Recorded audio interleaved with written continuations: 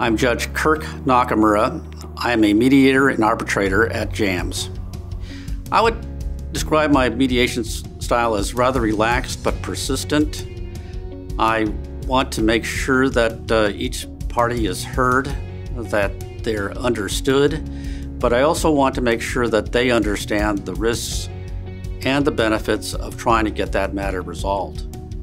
I think in terms of being a successful arbitrator is very similar to being a successful judge. I think I try to be flexible within the rules of procedure in addressing what I can do to move a case along.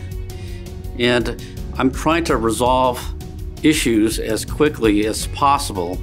Practice areas that interest me the most are ones that have interesting legal issues. I think that includes a lot of the labor law cases, which involve PAGA issues as well as wrongful termination, construction law, construction defect cases, intellectual property cases, medical malpractice cases, large personal injury cases.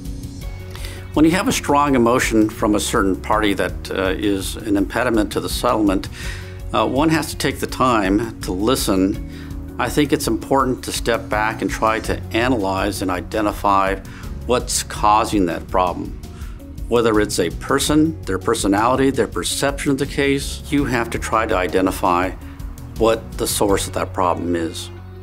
Oftentimes that is the driving factor behind the litigation, not necessarily their legal rights, it's their emotions, and these have to be overcome in order to achieve a settlement in general.